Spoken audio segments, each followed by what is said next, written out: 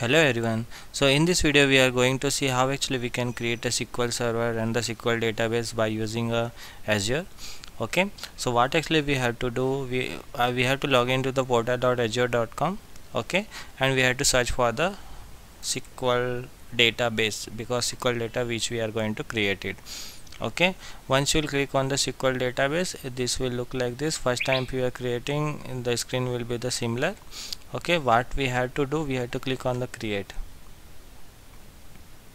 the create SQL database that we are going to do.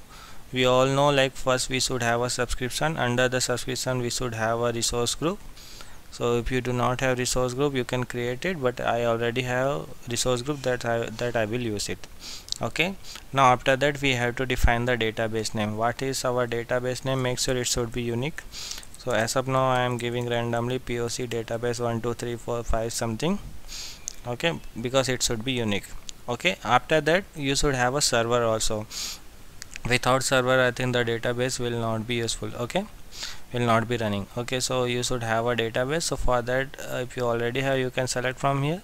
If you don't have, you can create a new server. Click on the create new. You have to define the server name. I am giving the server name POC server 5678 or something.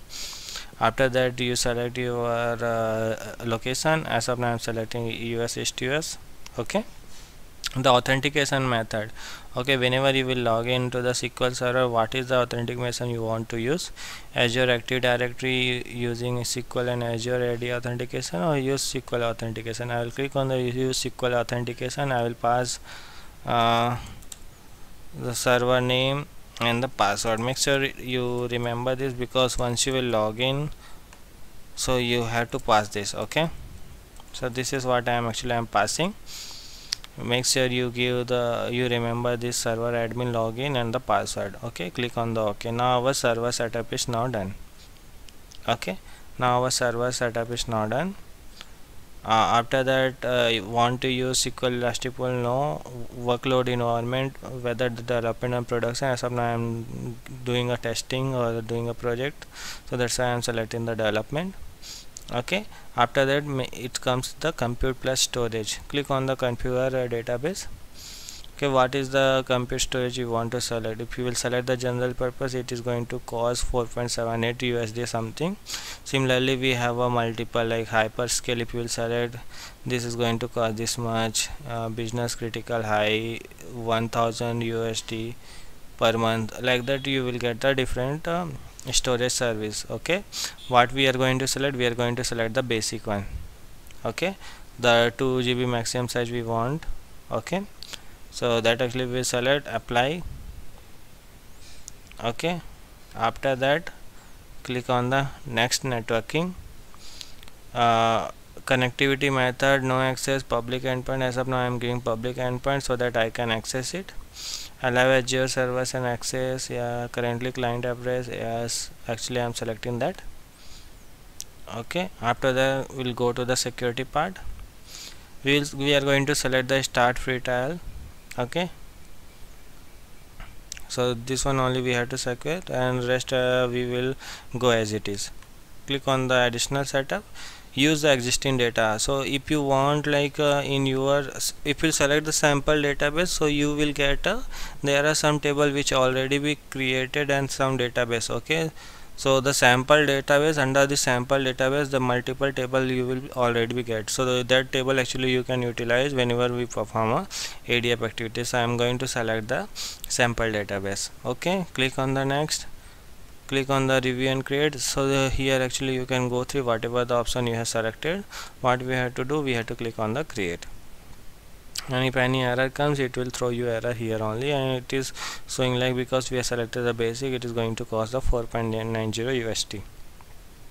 Okay, so the deployment is in progress. We have to wait it to be completed. Now if you will see, our deployment is complete. Okay, what we have to do, we have to click on the go to resource. Once you will click on the go to resource, this look like this. Okay, the POC database 1 2 3 4 5, this only we have created.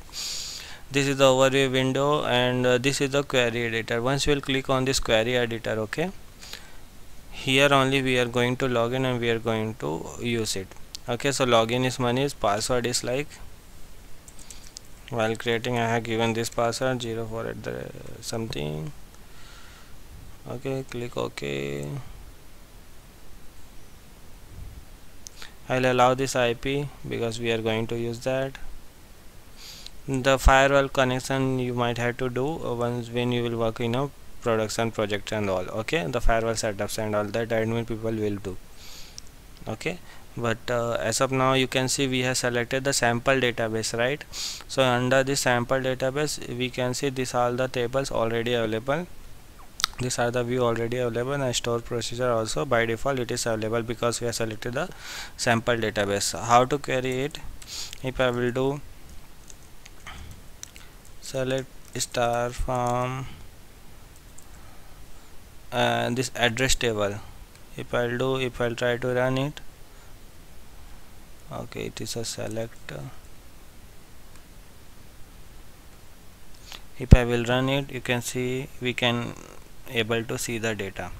Okay, so similarly we have a different kind of the table already available, so that that's all the table we are going to utilize when we'll do a Azure Data Factory. Okay, so yeah, that's it in this video.